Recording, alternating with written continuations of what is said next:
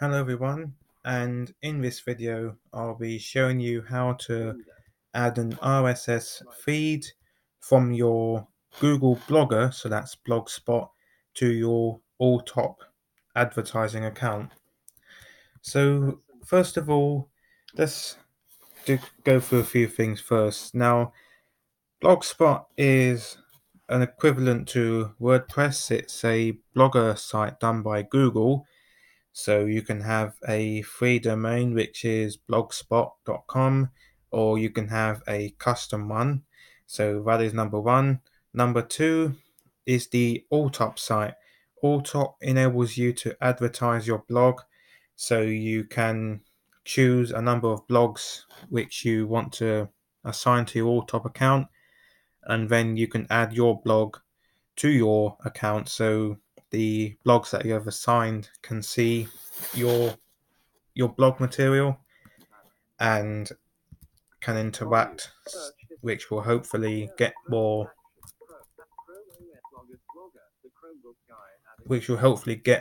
viewers to your blog. So this can be a bit of a difficult thing to do, so we'll just go through things one at a time in this video. So if you haven't already got a blog on Blogspot, you'd need to create one, of course. I've already got a blog which is called The Chromebook Guy.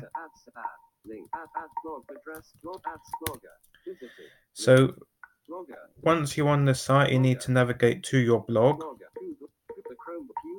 and then where I'm focusing now, you need to click on the contextual menu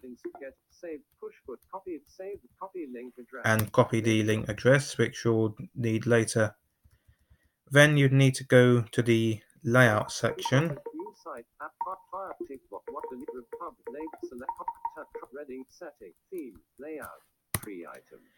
and to enable you to achieve the link to the all top, you need an RSS feed, but because Blogspot doesn't have an RSS feature, you'd need to add the RSS gadget.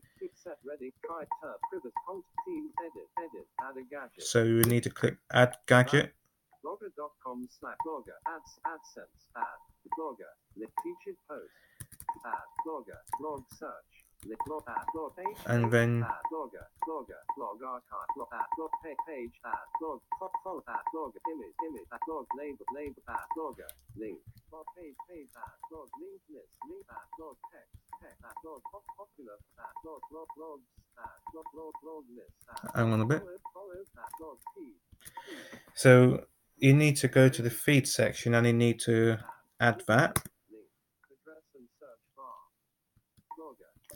And then once you've added the feed, you need to configure it. So remember, we copied the address to the clipboard earlier on. We need to paste that and continue. So you'll come up with your blog name, so which is the Chromebook Guy, and then you can choose to configure how many posts that people see at a time when they click on your RSS feed. You can choose to have item dates. You can open links in new window. We'll probably click that. And that Firefox thing is a link that I have already, no, not a link, a post that I've already posted on the blog. So that's what people will see when they click on your RSS. And to copy the RSS feed, you'd need to click on the change feed URL. Cancel back continue https://microbook.blogspot.com/feed/post/default. So you've got mychromebook.blogspot.com/feed/posts by default. So you can see that the RSS feed has done its own thing.